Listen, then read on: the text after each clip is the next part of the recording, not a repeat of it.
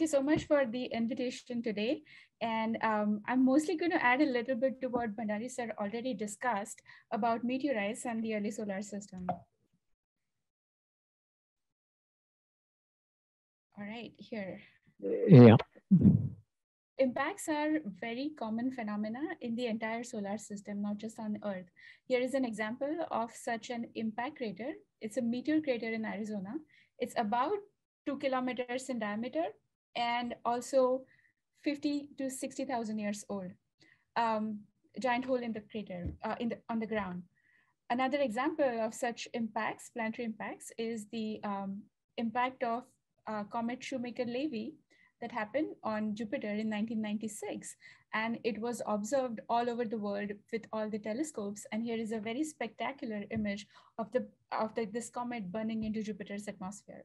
So these impacts are very common and they happen all the time on Earth and other planets. So my personal experience with such planetary impacts was in 2016, when I was a graduate student in Arizona. On 2nd June 2016, there was a well, not really giant, but a meteorite impact and a fireball that was observed. Here is a picture that local media produced that they left, the meteorite left a trail in the sky, in the early morning sky. These days, the technology is so advanced that you can look at the weather radar and predict where this meteorite fell. So with these sophisticated models of meteorite fall, they predicted that this fell somewhere about 82 miles from Tempe. So 82 miles is where Arizona State University is, and that's where I was studying at the time. So this was actually middle of nowhere. It fell on the Native American land. So the laws in the US are such that if it falls on a private property, it belongs to the landowner. Since this is a Native American land, it belonged to the native people of Arizona. This is a specific tribe called Apache, White Mountain Apache tribe. Being at ASU, got like special permission to go hunt for it. The closest town or civilization was this town called Sibique, which is about 15 miles from this region. And in the Apache language, it's called Dishibico. So this was the team of people who actually happened to be on the ground, like 6 of us. I was a graduate student. That's our collection manager, research scientist at ASU, Dr. Lawrence Garvey, and another grad student. And we had 3 private meteorite hunters who were with us searching these grounds for about 4 days on a long weekend. And we did find meteorites. So here is a picture of how the ground looked like. And there are some meteorites here. So I have a question to the audience. Can you locate, identify if you see anything unusual, like an unusual rock Yeah. in here? Does anyone want to take a guess? Yeah. Where do you see Okay. it? Just give me a random orientation, like random clue. It's on the Near a top crevice. left corner. Over here. Yeah. Can you see my cursor? Yes, yes, that one. Okay. Well, unfortunately, that is not a meteorite. This is a meteorite. It's really tiny. So I know, like, all the Hollywood movies that you may have seen where you have these giant meteorite impacts, but most of the meteorites that come onto the Earth are actually really, really tiny. So there are actually 3 pieces here. There is that one, and there are 2 more. Like Bhandari sir was explaining, they come into the atmosphere and impact the Earth with a lot of velocity. So what we found here was like a tiny crater, a tiny like pit in the ground, and the rock fell, impacted, and broke into 3 pieces. So they're really tiny, maybe like a peanut size.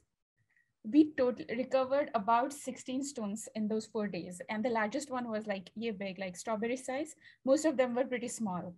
And one of the things that Bhandari sir was explaining is that the outer region or the outer layer of this meteorite is very charred or burnt, which is called the fusion crust. And here you can see that very distinctly. They're very dark, but the interior is actually very light in color. So that's a distinguishing feature of like identifying a meteorite. So meteorites are named after the places where they form. They're found or they fall. So this was the 4th observed fall in Arizona in human history. So we collected this. These are the rocks that we collected there. And the meteorite was named as Distribuco Starstone, which was the native name in the native language for the Sibique town, which is about 15 miles from this region. Another really exciting meteorite fall occurred actually just a few months ago in Mississippi, Natchez. I don't know if you heard about it on the media. This was, I think, 27th of April. So just a couple of months ago. And I also had an opportunity to go hunt for this meteorite. Now, this is a much larger fall. Actually, I don't know if the Arizona one was large or not. Since it was on the native land, there were not many people to go, hunt for it because they didn't have the permission.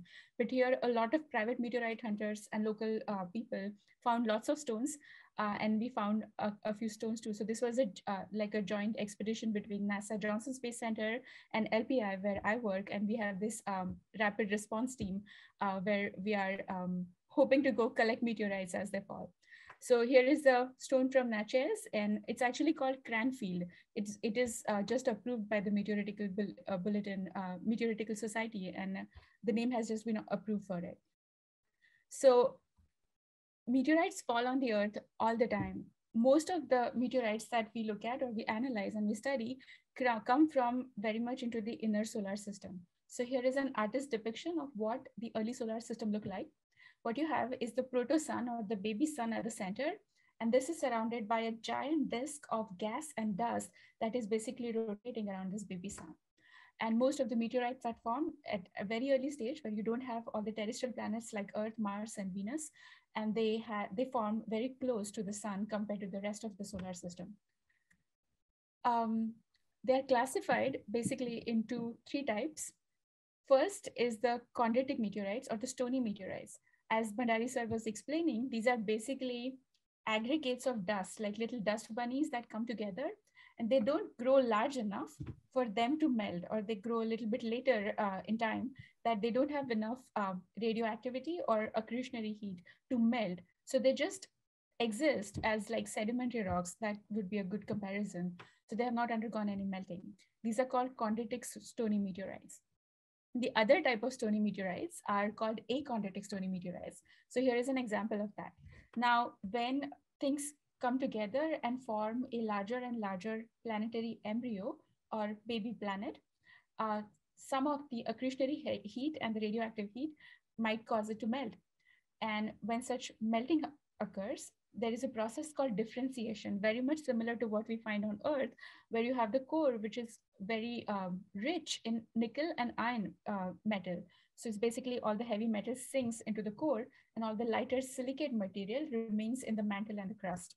So the achondritic stony meteorites come from this stony crust or the mantle, which are mostly made up of basalt. It's a very common terrestrial rock. In fact, Mumbai and a lot of surrounding area is made up of Deccan flood basalts. So many of these meteorites are not very different than what the local rock is in Mumbai.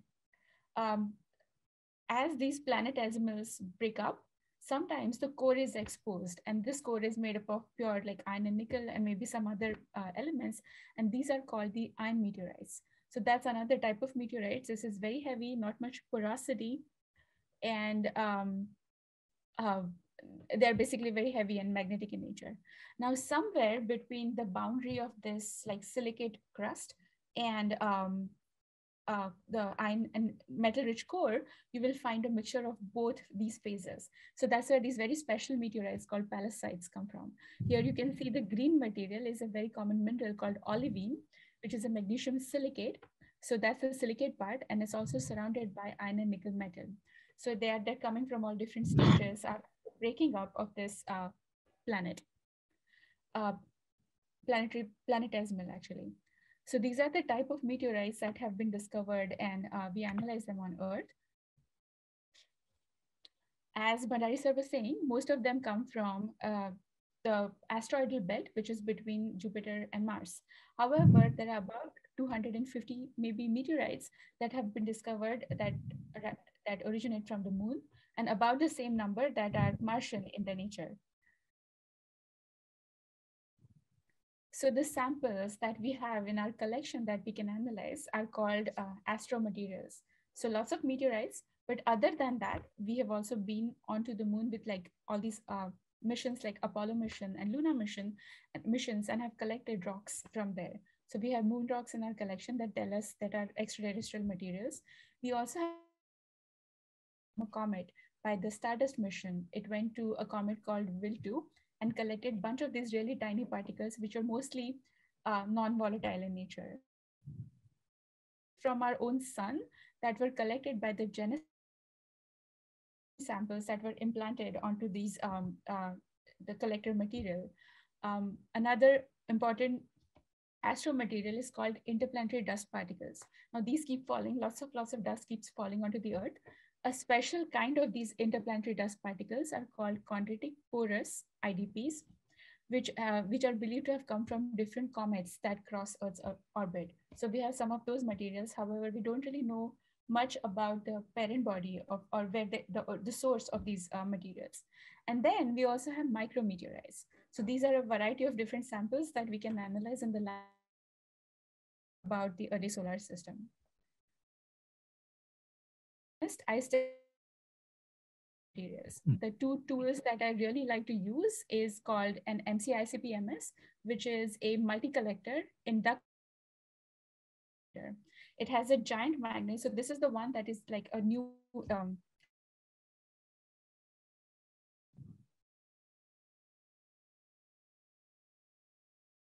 Okay. Instrument that is currently being installed and assess your different isotopes based on their mass to charge ratio, and you can simultaneously collect them at the detectors and calculate the abundances of different isotopic species. Now this instrument, the MCICP-MS, is special because you can actually detect isotopic variations to like parts per billion. So really precise.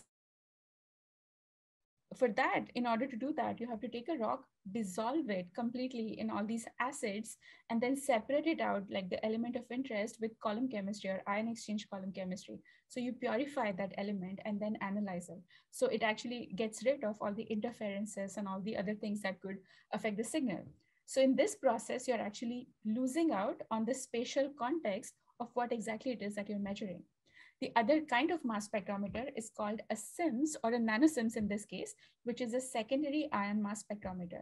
Here you just take a slab of a meteorite and you bombard it with an ion beam. The spatial resolution that this allows, this kind of instrumentation allows, is few hundred nanometers. So it's like really high spatial resolution. However, you kind of lose out on the isotopic precision. So they're kind of complementary techniques to each other. These are the two techniques that I use for my research. However, to analyze these meteorites and astromaterials, there are a variety of techniques that you can use and know their mineralogy, chemistry, elemental abundances, isotopic abundances, etc. So for this talk, I decided that instead of just talking about my research, I wanted to focus on some major discoveries in cosmochemistry that have allowed us to understand how our Earth and the solar system formed. That came from these meteorites, the analysis of these meteorites. And one of my favorite discovery is the age of the Earth. So as you know, Earth is a very dynamic planet. There is a lot of like resurfacing, reprocessing of things that keeps happening on the Earth. So the oldest rocks, or actually oldest minerals called zircons that you find on Earth, are maybe about 4 billion years old. But there is no actual rock that formed at the beginning, like when the lab and date. So that's really unfortunate. It's good that the planet is very active and can sustain life and different and all the organisms that we see, but it's not really good to know like how old the Earth is. But the answer for this question comes from meteorites, specifically iron meteorites. Actually, one of the iron meteorites that was Canyon Diablo, which was responsible for the impact crater in Arizona, the meteor crater that I showed earlier. So many of these iron meteorites, they can be dated using lead or uranium-lead isotopic system. This is a long-lived system. Uranium has like multiple decay chains, and it decays to two different isotopes of lead. And when you combine these, that can tell you very precisely when the Earth formed. So the oldest study of this was done in 1956 by Claire Patterson. There is a very beautiful episode of a series called Cosmos, where they talk about how difficult it was to get this analysis done because of the lead contamination. In those times, a lot of gas or petrol that you put in your car was like loaded with for him to get doing that. It came up to the this age of 4.5 billion years old. Now, modern maybe improve that to a few more digits, but this is actually very accurate determination of age of Earth. So that was the major discovery that changed our understanding of how Earth and other planets formed. So if Earth is 4.5 billion years old, how old is the solar system? So here is one of the famous meteorites that Bhandari sir was talking about, the Ayande meteorite that fell in 1969. Then it's a carbonaceous chondrite. So the name carbonaceous chondrite comes from, or chondrite actually comes from these tiny little like molten rock fragments or the droplets of frozen rock, which are called chondrules. So these meteorites contain chondrules. They're primitive. They have not undergone any different significant differentiation or thermal processes. So they're basically sedimentary rock or sedimentary histories in the early solar system. However, what my work focuses is on calcium aluminum rich inclusions. These are these refractory inclusions that form at very high temperatures, and they are the first formed solids in our solar system. They're about millimeter to centimeter in size. And they have been dated in using a variety of long-lived and short-lived radiometric techniques. The lead light technique dates these CAIs to be 4,567.3 million years with an error bar or analytical precision of 0.16 million years. Now, as a human being, it's sometimes really, really difficult to imagine what million years look like. So let's try and translate that to a human being. So just imagine that you have a person who's about 60 years old, and for some reason they have lost their memory and birth certificate, and they don't know the time of their birth. With the precision that we know the age of our solar system, that would be equivalent to knowing the time of birth of a person with the precision on an error bar of 18.4 hours. That's actually very precise. By the way, biology cannot do that for human beings. I think the estimation of a living person's age comes from their dental records, and that's about 2 to 3 years of analytical precision. So we know the age of our solar system way more precisely than what we can say about a living human being. That thanks to these meteorites and these components that are hosted in these meteorites.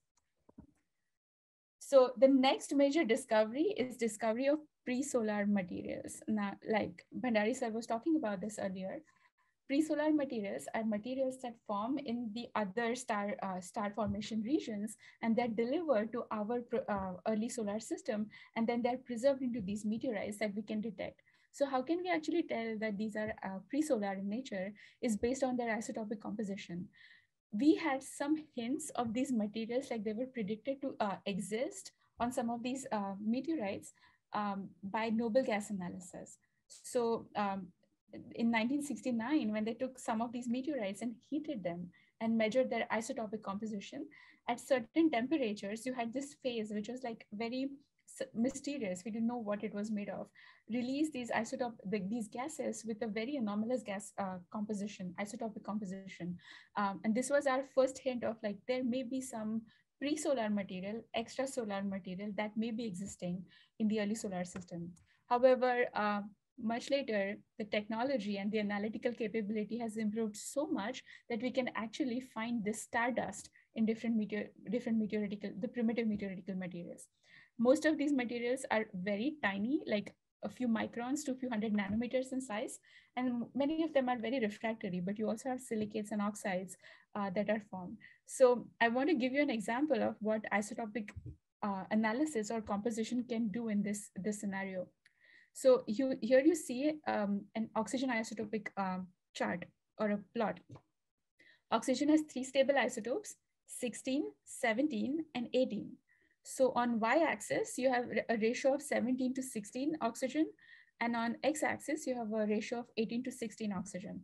And here, the dotted line that shows solar composition, the intersection of this is where all the solar system, the Earth, Moon, Mars, they all like fall in a very small region over there.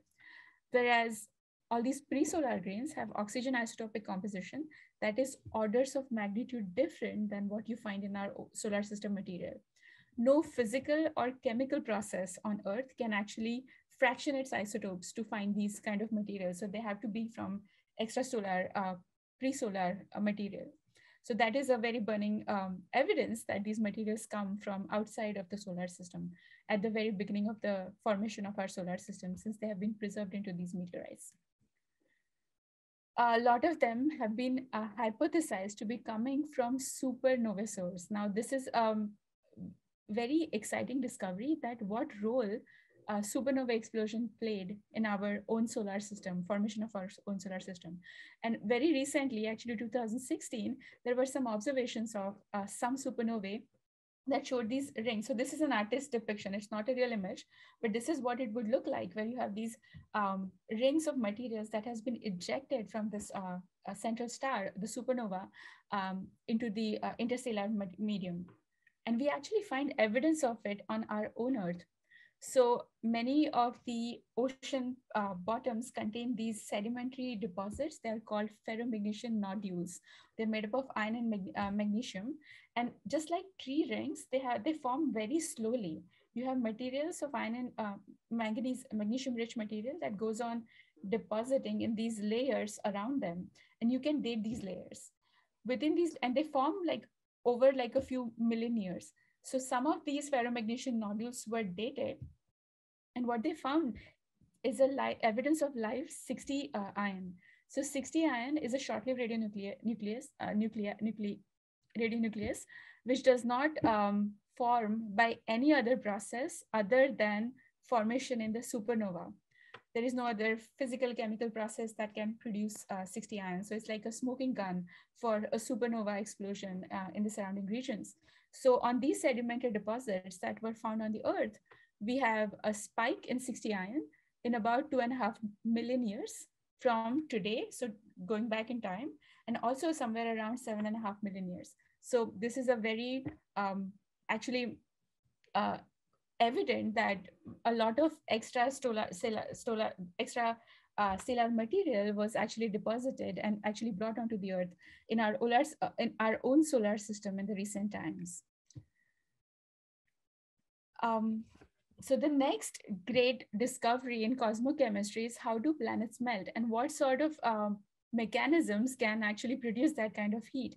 A little bit of this Pandari sir already discussed is some of them actually melt because they grow large enough and they have accretionary heat, but that's not really enough to melt them. So the discovery of this short-lived radionuclide 26 aluminum, that was discovered in many of these primitive materials. So 26 aluminum decays to 26 magnesium with a half-life of 0.7 million years. So whatever formed at the beginning of the solar system, within first 5 million years or something, most of it has been decayed. However, when you correlate that with the actual aluminum to magnesium ratio, sometimes you find these correlations which are called isochrons that let you determine how much of the 26 aluminum was existing as these rocks or these chondritic components formed. The discovery of 26 aluminum is actually very important because it tells you that it was produced somewhere else in the other stellar systems and was brought to the solar system at the very beginning. Secondly, it tells you that it can be a heat source for melting of many of the planetesimals. And thirdly, it can be a potential chronometer that could allow you to do relative dating of the early solar system events. So because of these short-lived radionuclides like 26 aluminum, 53 manganese, we can define or we can find out the processes that happen in the early solar system with a very high precision. So here, the first form objects in the solar system are the CAIs, or the calcium aluminum rich inclusions that define time zero, which is the beginning of the solar system. Because of these short-lived radionuclides, we have and different components of these meteorites that can be dated using them. We have a very precise chronology of the early solar system events. So a lot of these chondrules and CAIs that are centimeter to millimeter size objects that formed during the accretion, the early stages of accretion, actually goes up to first 4 million years of the solar system. But at the same time, you have major terrestrial planets like Mars or many of the parent bodies of differentiated meteorites like eucrites and angrites that were already forming, as well as Jupiter formation that has been indirectly dated that also happened in the early solar system. So because of the dating of all these primitive components and the meteoritic components, what we can see is that the planet formation is not a linear process where you have these centimeter to millimeter sized particles coming together to form larger and larger bodies and that form eventually planets, but it is actually happening at different stages in different parts of our solar system simultaneously. So it's kind of a messy process where you have some regions in the solar system where you're still melting CAs and conus, where are other regions in the solar system when you're already accreting differentiated planets and giant planets like Jupiter. So these are the major discoveries that we can say about our own solar system based on dating of these meteorites. So this was when these planets formed. The next topic is how do these planets form or where do they form? So this is another oxygen isotopic plot. It's very similar to the one that I showed you earlier. However, here there is a delta notation. So delta notation is parts per 10,000, sorry, parts per 1,000. So it's actually very much reduced, and that's where all the terrestrial planets form. So based on this triple oxygen isotopic plot, there are multiple regions in which these different meteorites fall, and you can classify them and potentially identify where they are forming in the solar system. When you combine oxygen isotopic composition with other isotopic compositions like chromium isotopes, 54 chromium and other isotopic systems, and you analyze all these meteorites, they actually show two very distinct groups. The ones that are mostly like carbonaceous chondrites are called CC reservoir. And then you have the non-carbonaceous reservoir where most of your terrestrial planets like Earth, Mars, and Moon, and some of the meteorite components like ordinary chondrites fall. So this is a distinct dichotomy that can be traced using isotopic compositions of these meteorites. What this suggests is there were two major reservoirs of materials that accreted that accreted and formed different planets and planetesimals in the early solar system. But this is not just a observation that is based on the laboratory analysis, but you can actually extrapolate that into the early solar system and hypothesized what may have happened. So one of the ways to explain this isotopic dichotomy is formation of these materials very early, but also formation of giant planets like Jupiter very early. Now, when planets like Jupiter form, they open up these gaps in the protoplanetary disks, and they actually prohibit the transfer of material from one source, one reservoir to another. So we actually see this in many of the current planetary systems, protoplanetary disks that have been observed by many astronomers. So one of the Atacama linear, I forget what ALMA stands for, but it's a big array of telescopes that has allowed us to detect many of these protoplanetary disks, and many of them show these gaps in their structures, very similar to what may have been formation of, say, Jupiter or Saturn or other giant planets that may have opened up similar gaps and put these reservoirs together. So it's not just a laboratory analysis, but given the technology that is available to us, we can actually extrapolate that and compare that with exoplanets and other planetary systems that are forming and understand the history of our own solar system, as well as extrapolate that and try and infer things about other planetary systems that are still in the formation stage. Other really major discovery is meteorites from Mars. So these were called special group of meteorites that are called SNCs. One of them is actually from India. It's a meteorite called Shargati. It fell in Bihar. I forget what year, but it's based on the local region there, Shargati, where it's called Shargati. So these meteorites are very unique because, as I said earlier, most of these meteorites formed 4.5 billion years from now. So they're really ancient. But many of these SNC meteorites, they're actually much younger. Some of their ages are like 150 to 200 million years. So they're much, much younger. So we knew that they had to come from a planet that was large enough to sustain volcanism for that long in our solar system history. But one of the major evidence for that these meteorites are from Mars came from planetary exploration of Mars. So the mission Viking that went to the Mars and collected a bunch of analysis of Martian atmosphere. So when you compare these Martian atmospheric composition with the glasses that trapped, these volcanic glasses that trapped atmosphere of the planet of these meteorites, they actually show one-on-one match. So there are multiple gases that are shown here: CO2, nitrogen, argon, krypton, and neon, that show a very distinct composition that matches with the Martian atmosphere measured by Viking mission.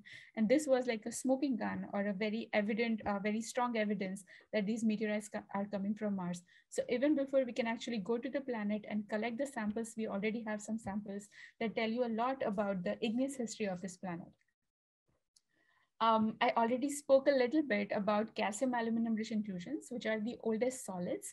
One of the important things about these inclusions are that they are predicted to have formed as the first form solids. What does that mean? So if you take a gas of solar composition and completely evaporate it, thermodynamical calculations can tell you that the first solids to have condensed from that material are rich in calcium and aluminum. They're actually made of these minerals which are very unique. They're hibonite or corundum or melilite and spinel. So these mineral assemblages, the predicted mineral assemblages, is what you can actually find in these CAIs. So that's another clue that they're the first form solids that condensed out of the gas.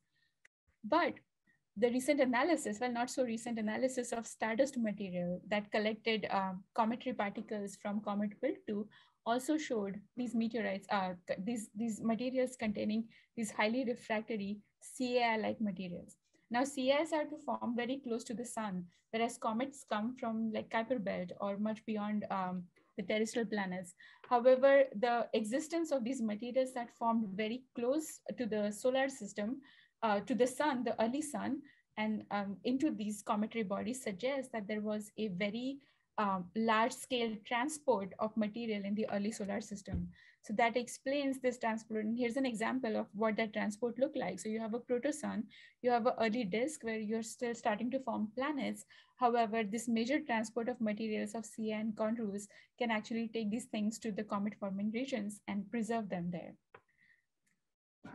And the last one that I want to talk about is the discovery of different organic materials in these meteorites. Some of them are really porous, delicate. A lot of these IDPs and carbonaceous chondrites that contain organic materials, and they preserve a lot of the starting materials that may have caused life on Earth. So that's where I'm going to stop. And if there are any questions, I'm happy to take them.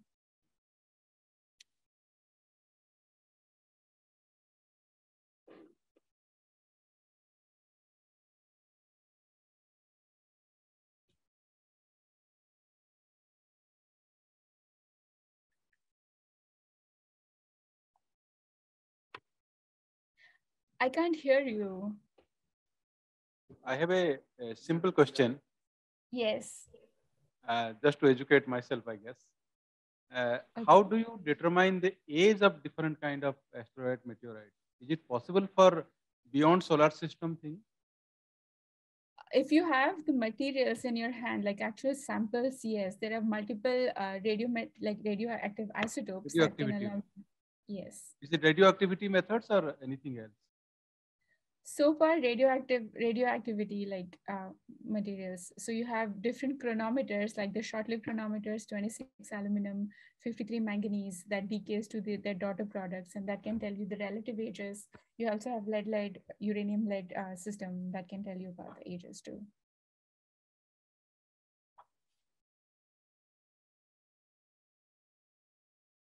Thank you. Very nice talk. People will be benefited from the slides, certainly. Thank you.